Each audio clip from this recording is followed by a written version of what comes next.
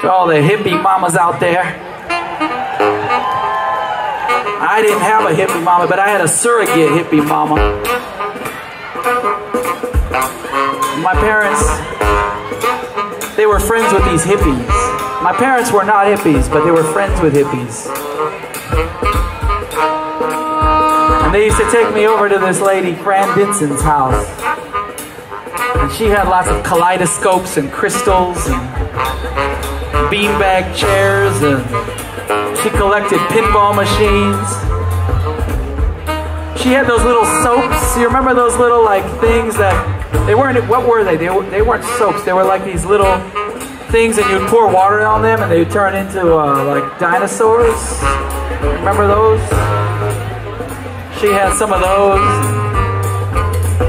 Anyway, when my parents came, when they brought me over here from Warsaw, Poland, when I was a wee lad, they had big hopes of me becoming a doctor or a lawyer or something. But Fran Dinson got in the way of all that. One day she took me upstairs into her dark tower. And she's like, I see you have taken interest in my kaleidoscopes.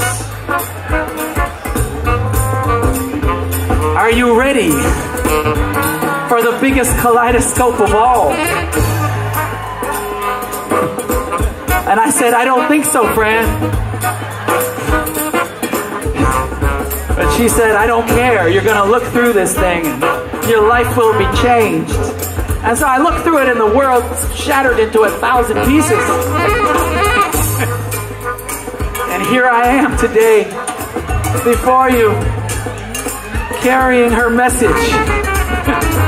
Fran passed away 20 years ago now, but and this was the first song I ever wrote. I wrote for her. I was trying to write a sad song for so long. I was like, 2 weeks went by trying to write this sad song for Fran, and nothing was coming out. And then I realized that she didn't want a sad song anyway. So I wrote this song anyway for her, and this one's called